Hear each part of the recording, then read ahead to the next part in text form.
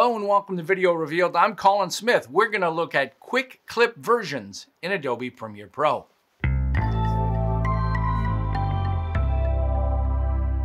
All right, sometimes if you're working on maybe a dramatic piece, something where you've got several different camera angles or versions to go to, you want to be able to try those quickly, especially if you've got someone looking over your shoulder and they want to try that version, that version, that version, that version. Well, you may have different ways of doing things, turning off different layers or maybe deleting and replacing. I'm going to show you the easiest way to flip between all of these versions and most importantly, and not have to change the timeline. If you've already got the timing done perfect, but you want to flip between these versions, this is how you do it. So I'm going to zoom into my timeline here. And at this point, I've got 4 different versions of reactions coming along right there. And you can see I've got them stacked up on top. What I've done with these is I've enabled only the top one and disabled the other. By default, they all look like this. They're all the same color and they're all enabled. And then the top one hides the next one, hides the next one, hides the next one, hides the bottom one. So I want to flip between all of these but not have to turn this off. Well, if you right click, there is an enable, and if you select it, it disables a clip.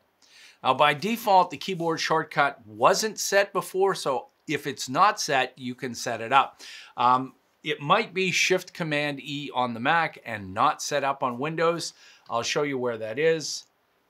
It's in the Edit menu on Windows. It's in the Premiere Pro menu on the Mac, keyboard shortcuts, and I just searched for Enable, and I've got mine set to Shift E.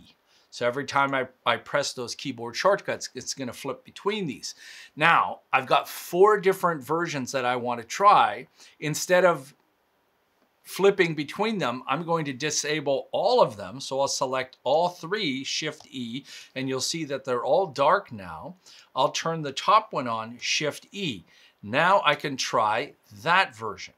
If I want to try the version below that, I don't have to do 2 operations. I can select both of these, Shift E, and now it's disabled the top version and enabled the middle version. And then if we want to try number 2, I select both of these, Shift E. It keeps the top one disabled because I didn't touch that one. It disables 3 and enables number 2. Now I can try that version.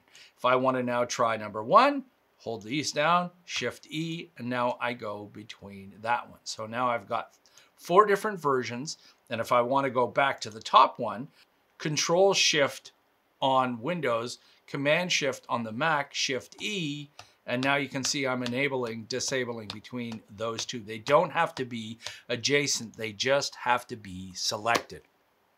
Pretty simple, isn't it? Yeah, I was amazed at this. It's something that my daughter, who's a film editor, and she's constantly working with long format feature films where there's a number of different opportunities, different takes.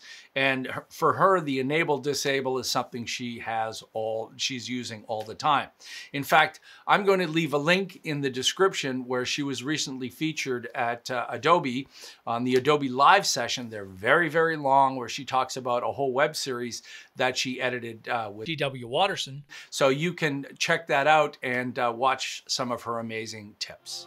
All right. Hopefully you found this informative. I know I did. Thanks, Simone. If you're new to Video Revealed, take a moment and subscribe. You want to support us a little bit more, join us over on Patreon for as little as $1 a month. Till next time, I'm Colin Smith, and I'll be stealing my daughter's techniques and showing you how to get your stuff working great in Adobe Premiere.